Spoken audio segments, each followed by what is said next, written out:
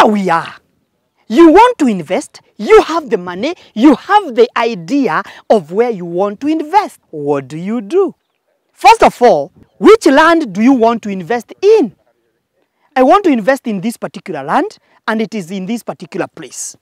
So, once you spot this land that you want, you decide that you want to go for a site visit. So unaambiwa tu shamba iko mahali. And you know your budget. So ukienda, you already know the budget that you have. So you are going towards that particular land because it fits your budget. And then by deciding you want which size, you ask for a map. You make sure the map is matching with what is in the ground. And then if you want a 50 by 100, you go and check the beacons. Then you can request that you may be given a title so that you can do a search of that particular land. And then once you have been given a search, you can now go further and start paying for the land.